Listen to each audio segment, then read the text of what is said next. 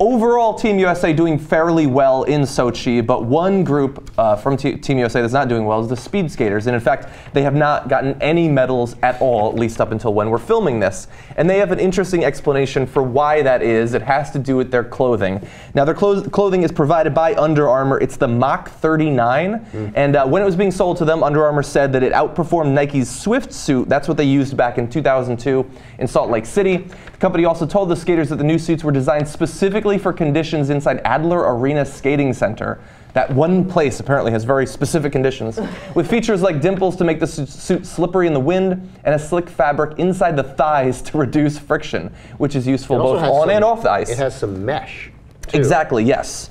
And so it has special mesh for venting body heat, but the actual team and Team USA believes that that might influence their speeds, and it could in fact be slowing them down. When I started the story, John, I thought that it was this sounded just super, super whiny. But then you look like we have the best speed skater in the world, or one of them anyway, and Shani Davis, who's won twice, and he finished 8th. And then the top pure sprinter in the U.S., Tucker Fredericks, finished 26th. Like, we're getting hammered.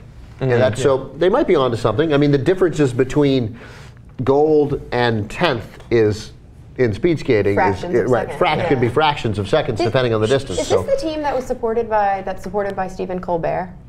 Doesn't he? I don't actually know who. I think he funds the U.S. male speed skating team, and on an episode earlier this week. Hockey team. No, it's speed skating. Oh, okay. Yeah, okay. Earlier this week they had, what's his name, Buddy, whatever, the old Kids in the Hall character. The super gay Kids in the Hall character go and interview them. It was really good. Yeah, okay. I do think I remember him filming a video where he was speed skating, so he might be onto something there. So he's to blame, clearly. Let's all blame Stephen Colbert. Yes. Yeah. So I don't care at all about the Winter Olympics. I've made that clear. But I've actually read 2 different articles on this, because this I find interesting. And because of the mystery, is it the suit or not? And when you read into the details, it's almost certainly the suit. Sounds like it. Because in every other competition, they've done so well. And as a team, every single one of them is doing so poorly, even though they ranked so well in the competitions before. But that's not the only variable that's changed from the last competition to this. It could be a local thing, it could be an air thing, it could be food that they ate, or they could be jet lagged from the flight. There are a lot of other variables. In Sochi, like when they were doing their time trials, was it bad? When they were using warm-up outfits that were different outfits, were they ranking differently? So they're trying to fix the outfits? They can't. That's fine. So some of them have a different outfit, but it's an Olympic rule that you must all wear the same outfit if you're on the same team. So they have to get all new. So they're getting their old outfits mailed to them, plus Under Armour, of course, is in a panic, and they're trying to fix it as best as they can. I don't see how stitching it up is going to fix it. You know, that's probably going to slow them down even further. I don't know how it works, obviously. And they use Lockheed Martin to help here. What are you, crazy? I mean, you see like how many things that they screw up for our military. Well, so that may not have made them more effective, but I'm sure it added like $500 million to the cost. You're telling me that Under Armour in this panic, because now they're like, we don't know if we're going to put on new suits or not. Obviously, they should put on new suits. There's no harm in putting new suits on for the rest of the Olympics.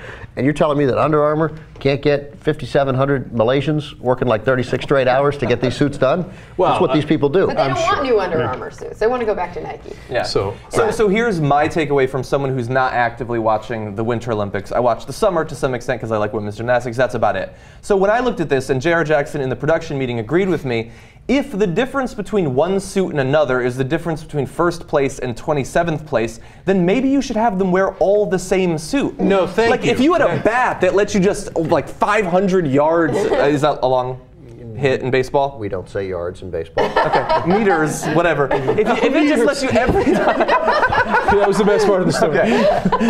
Okay, so let's say that the difference between one pair of shorts in volleyball was the difference between being blocked and not being blocked. They wouldn't let you wear those shorts. I actually play volleyball. It shouldn't be. It's supposed to be about the athletes. Say you're playing croquet. Your mallet. Okay, all right. Is this irrational as someone who doesn't watch?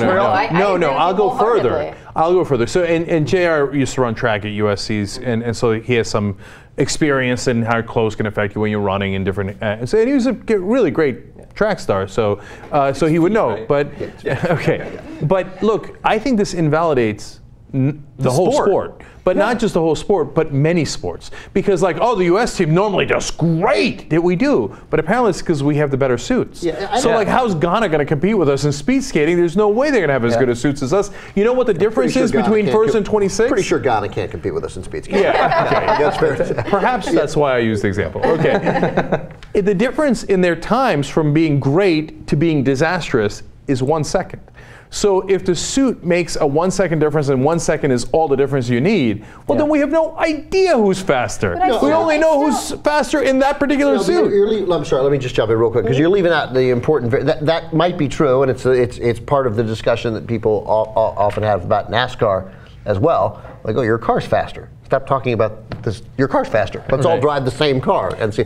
So that's part of it. But what they're saying here is that we had suits that were presumably like other people's suits before, and it was still Under Armour. Nike made them in 2002, but Under Armour made the World Championship suits that they did well, and so Under Armour has come through before. They added some stuff, and maybe this addition made these suits worse than everybody else's, and that fixing it would just put everybody essentially on the same playing field. As the scientist in me cannot help but say, we are focusing on one of like 50 variables, and how, like you were saying before, eliminate one by having them wear all the same outfit. Change that one, see what happens, but don't make this huge media firestorm around it must be the suit. It could be one of so many things that come with competing in Russia. Sorry, I'm not buying sorry, it's the suit. It's the suit. Well, that's fine. Then going forward, we've seen forward, enough sports. It's the suit. And by the way, what John is saying is really important. Not have every U.S. Olympic athlete wear the same suit. Everybody. All of them have to wear the same suit. Otherwise, we have no idea who's faster. I agree to an extent, but one thing that I know about, I have a very good friend who's a professional dancer, for example, and